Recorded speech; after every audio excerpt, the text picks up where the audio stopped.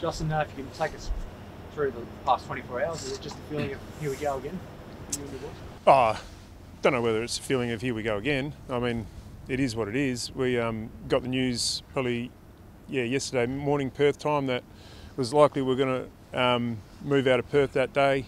I was just really impressed with the way the players handled it. They had very little time to pack their bags, get stuff organised. Not one of them whinged or thought, here we go again. They just got on with the job. People at the club are well versed in handling these situations, so they got on to their jobs and got everything packed up, and before you know it, we're here. So it's been a bit of a whirlwind.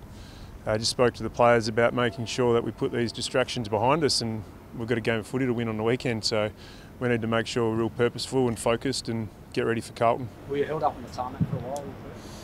Well, yeah, we were held up for a lot trying to get on the plane. I think we left the club.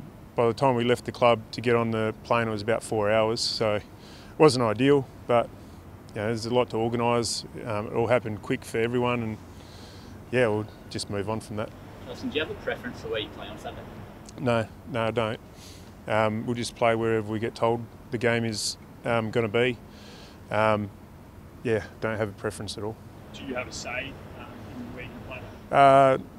Not to my knowledge. Obviously with every club now in Melbourne, grounds are tight. Whether we will be able to get into Tasmania or not, it's a question mark. So there's still a lot in the air, but one thing I do know is we'll be playing Carlton this weekend, and we'll prepare for our side of the bargain. Does this flip the season on its head? I mean, last year we saw clubs go away and struggle and come home and do a bit differently. Is the season is the cards out of the deck? Well, it's different. Yeah, it's different. So whichever team handles it the best is going to get the edge. Probably the difference between this year and last year is 10 teams are at home still, whereas only 2 teams were at home last year in Queensland. So there is a bit of a difference there, but the travelling teams are just going to have to handle it, do their bit to keep the season going, and we understand our role in that. Yeah, what did you learn from last year that you can bring into this time? Well, just get on with it. Yeah, it is what it is. Just we need to be really focused and purposeful, and we've already had that message to the players. We've been here and done that before. We've done it this year as well. Went to Queensland earlier in the year for a 2-game spell. So we're experienced at it. Doesn't make it easier, but we're experienced at it, and our players are just getting on with business. Are you planning to stay here even if Perth comes out of lockdown for the 2 weeks in the Hawks game? Yeah, we will.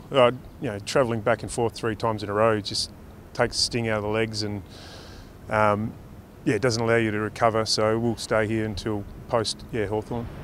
Are you going back to that Ross line, anytime, anywhere mantra a little bit, or are you putting your own spin on it? I think any team and any coach would be stressing that to their players at the moment, and I think it's just about making sure that your focus is where you are, where your feet are, I suppose. We just had a team meeting then, make sure that we're not drifting, make sure we're investing in everything we do. It makes it easier when you're at home and you've got normality, but when you're away and there's so many balls up in the air, sometimes your focus can get diverted to other things that actually don't help you on the weekend. So it's all about being focused, having a really good prep, and the weekend looks after itself if you get that right. How's Nat's shoulder? Good. It's improving day by day. His strength has come up from last week, so we're a lot more confident. Will you see him do much today? He should do the whole session. Yep. The relocation's come at a pretty important time in your season. You fast forward a couple of weeks and you're able to bank a couple of wins, you might be in the top 8. So I guess not only have you had to shift everything around, but also it's maybe the most important couple of weeks of your season. Yeah, I mean every week's important. We're under pressure as a footy club, no matter the situation, whether you're fighting for finals, fighting for top 4, bottom 4, you always got pressure on you as a football club and as a footy team to win. So, this week's no different. I think it's just been confirmed GMHBA is going to be the ground for you guys. Yep. It's obviously a narrow skinny ground. I mean, what are your experiences like there? I've had a few experiences down there. They're not all great. Back as when I was a player and as a coach, but we won't be playing Geelong. So there's no real home ground advantage. we feel, I mean, it is what it is. It's, goal posts and point posts at each end, and there's still a contest to be won, and just got to get the job done. Could I just ask one last one? I think there was a bit of question marks over mask wearing on the flight over. I mean, little things like that. Is it difficult to focus on the little things like that when everything's going on? Yeah, I mean, I don't think that incident was the end of the world, but it's a good reminder for us that the public look at us to set the example, and we weren't quite good enough. Both clubs weren't quite good enough in that moment, so it's just a good wake-up call for us to make sure we abide by all government regulations, and we'll continue to do that to our best ability. You have guys like Ethan Hughes and Hayden Young ready to come back in nearly. What's the challenge like for you guys to get some game time into those? Yeah, well, that's probably the trickiest thing. No state league footy in WA this week when they were both due to come back. So we'll just have to try and best prepare them to play by training, and making sure we, as coaches, make good training drills that best allow them to bridge the gap between rehab and AFL. Both pretty important players to us, and we'd love them back in the team, so it's a bit of a hiccup. It's only a little thing, Justin, but would you have preferred Carlton to have had to get on a plane and get, prepared a bit more for an away game? I'd love to be playing them at Optus in front of the Purple Army, absolutely. But, circumstances haven't allowed it. It is what it is. Sick of saying that. It's not the greatest line of all time, but circumstances are what they are, so we just need to get on with it. Can't hope for other things that can't be done, so we just need to make sure our focus is in the right areas and we do our best on the weekend.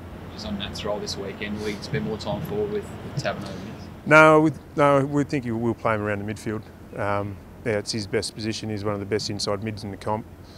He'll spend his time forward, but his role prior to going out of the team was more probably 80-20 midfield forward, so we'll continue to look at that.